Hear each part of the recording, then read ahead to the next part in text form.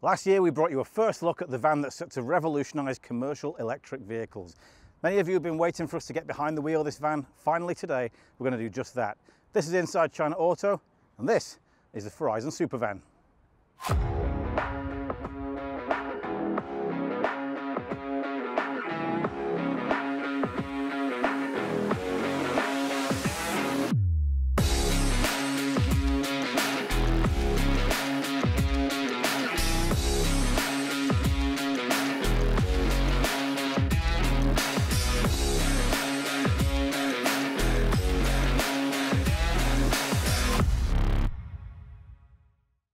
Yes, it's been a while coming. Thank you very much for your patience if you have been waiting.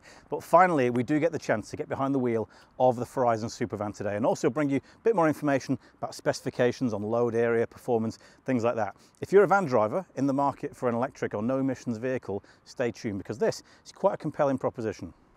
If you want the full lowdown on what the Farizon SuperVAN is, you can check out the video in the link above my head. But in brief, Farizon is the commercial vehicle arm of Chinese auto giant Geely, the same guys who own Volvo, Lotus, Polestar and a bunch of other brands as well. The SuperVAN is their first 100% dedicated electric van. That means it's been designed with a modular chassis to be fully ready for the electric era. That means that you get super low load floors, it means you get drive and steer by wire with full redundancies in there, and you get massive customization possibilities as well. In short, this isn't just a van where they've found space to put a battery pack in there, it's a smart commercial vehicle made for moving things electrically.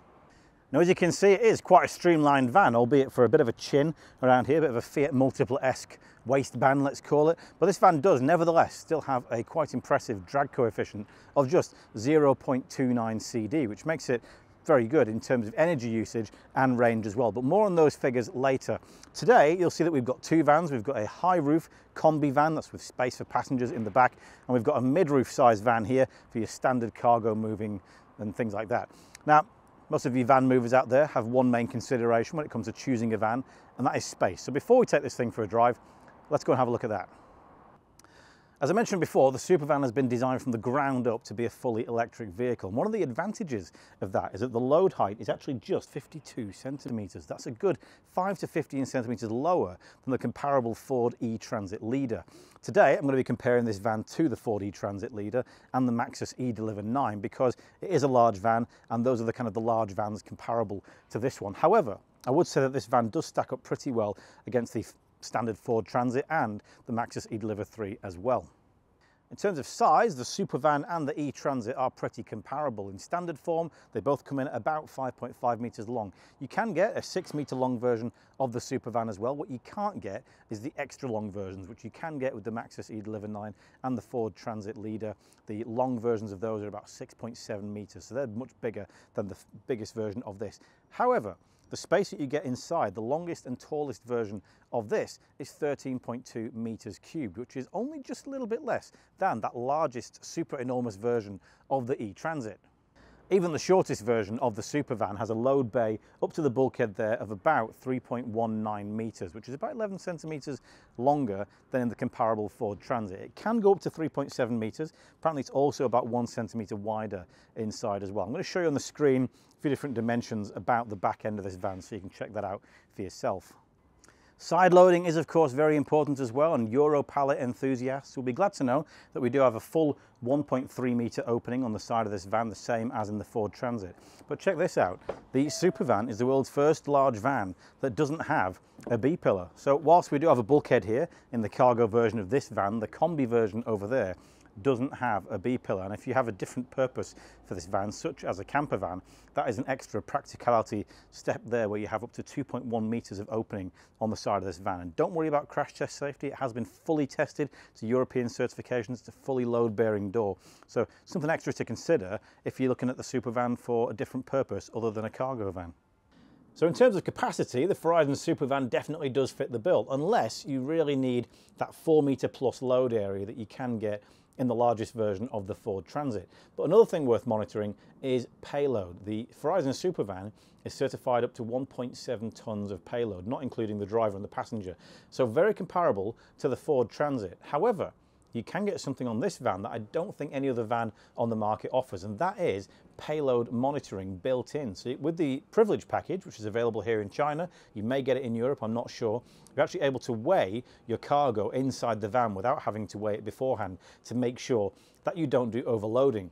Another useful feature of this van is the V2L, which means that you can take energy from the van and use it for power tools outside. So let's say Mrs. Dorries wants you to install her bathroom but doesn't want you to use the electricity on a meter. You can power your tools directly from the van.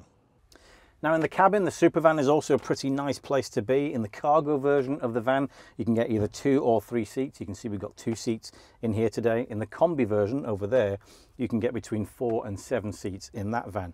One thing that people who don't particularly enjoy our increasingly hot summers in Europe are going to appreciate about this van is that the front 2 seats do come with heating and ventilation, so a little bit of cool for your builder's bum crack there if you need it, which is quite nice. And you also get heated steering wheel as well, which can be really nice after a hard day's work or just on a freezing cold morning. Now you'll notice that our van doesn't have a screen up here on the dashboard, but in the combi version we do have the 12.3-inch screen. Have to say the European versions will have slightly different screens though, so don't take anything of the cabin to be too certain just for Europe yet. Check it out later in 2024 when it does launch in some of those European countries. Nevertheless, the SuperVAN is a very smart van. Not only do you get over-the-air updates, which means that your van gets better and better over time, you also get really neat features such as mobile key opening. You also get remote cabin heating and battery preparation, so if it's a cold day or a hot day, you can make sure your battery is prepared to the right temperature. And you even get the ability to hand over control to somebody else. If you need to pull a sickie, you can give Joe the intern the keys and he can go and do the job for you, no problem. But yeah, I mean, the interior is fairly nice. I mean, you get quite soft materials, even on the A-pillars here. It does feel quite nice. I have to say that I think the Transit is probably a little bit more practical in terms of interior space, you know, buckets and bins on there, the little tab for your laptop on here. But you get a drawer in here, some cup holders there, you get another pocket there, and you get a pretty decent sized glove box as well. We do have a start-stop button. Not entirely sure they're really necessary in electric cars, but there you go. Steering wheel will also slightly change for Europe. As you can see, they've kept switchgear to a minimum, just a few switches on there, a few toggles for your climate control.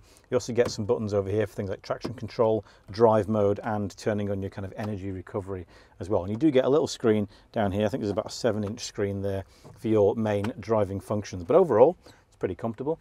Nevertheless, we want to check out how this SuperVAN drives. We've got decent weather actually. It was raining this morning, but it's now nice and dry. So let's go and check it out.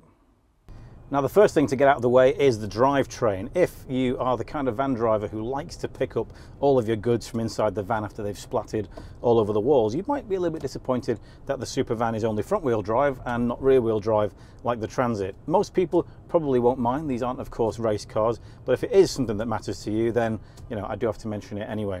Nevertheless, the SuperVAN is a really lovely van to drive. I mean, obviously it's electric, so it's considerably quieter than most of those normal vans that have a diesel engine bubbling away just down there under the dashboard. You can hear that it's really quite serene inside here. It's really quiet. The pickup is rather lovely as well. I have to say, this is the most pleasant experience that I have had in a van ever. I wouldn't say it's lightning quick, but in sport mode, which you do get, and put your foot down, you've got a little bit of wheel spin then, it will go really quite quick. And obviously it's really quiet, but that torque just keeps on coming. So if you want to drive it on the highway, you're going to feel plenty of speed coming out of there as well. The biggest difference, of course, is having no gear changes. If you want to be driving this thing around a town all day and you're constantly changing gear, if that's your normal life, the SuperVAN is going to make your life considerably easier than that. Now the steering being fully steer-by-wire, honestly I expected it to be, you know, almost without feel completely. It's actually quite decent on the feel. It's nice and light of course, which is great for driving around the city, but actually surprisingly more feel than I was expecting from this. Pretty good. And also, as I said, the acceleration and the braking are all by wire, so everything is done fully electric with full redundancy, which means that if one servo fails or one system connection fails, you're going to be absolutely fine because there's another one to pick up the slack. Although we've driven on some pretty smooth roads today, the overall cabin ambience is really nice in here. We have also driven over some pretty big speed bumps, and honestly, this thing takes them in its stride really well. It doesn't feel that far from your average road car, so you know, I have to say the ride comfort Even the seating experience is really nice. You can also, by the way, get imitation leather on the seats in the combi van, I believe. You might be able to get them on the standard van, so you can have that sort of extra luxury if you really want it. Again, that comes with one of the packages. Now, power for the SuperVAN comes in three options. You get either 120 kilowatts, which is about 160 horsepower, 170 kilowatts, or the top version is 200 kilowatts, which is a tiny bit more powerful than the most powerful e-Transit. It's significantly more powerful than the most powerful e-Deliver 9. The only difference is the e-Transit does have a bit more torque, with about 430 Newton meters of torque, something like that, compared to 343 for the Farizon SuperVAN. It's essentially the same motor that you'll get on the rear axle of a Zeekr 001. Do please bear in mind that all of the figures I tell you today may be slightly different in overseas markets. Perhaps more important, however, is the range, and that's where the Farizon sets itself apart from the competition quite a bit. The maximum range you can get out of this, albeit on CLTC, is 348 miles. Now, if you offset that by about 10 to 15%, so it lines up with WLTP, you're still getting almost double the range of the longest range Ford Transit that you can get, which is about 198 miles only in city driving, more like 150 in reality.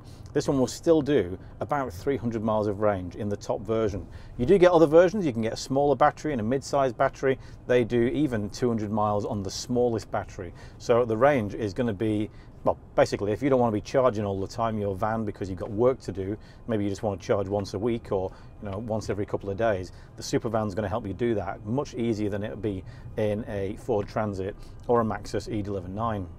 That's down to a very impressive economy of as little as 17.1 kilowatt hours per 100 kilometers. Now compare that to the Ford Transit, which is 30 plus, considerably better. I mean, even if you offset it because it's CLTC, even 22, 23 is quite a bit better than the Ford Transit. The SuperVAN also charges at 2.4C. That means that you get 20 to 80% charge in about 30 minutes, so marginally quicker than both the Maxus and the Ford models as well. So quite a decent charging curve on this van. Creature comforts come in the way of twin airbags up front, which I believe is one more than you get in a Ford Transit. You also get, of course, your ABS and your EBD, things like that. You also get rear parking sensors, and if you get the intelligence package, which is available here in China, you might get it in Europe, I'm not sure, you'll also be able to get a 360-degree camera and auto parking as well. You also get 12 other ADAS functions, autonomous driving assistance system functions, which will allow you to do things like adaptive cruise control, automatic lane overtakes, and if you're driving in the city, you also get lane centering assist as well.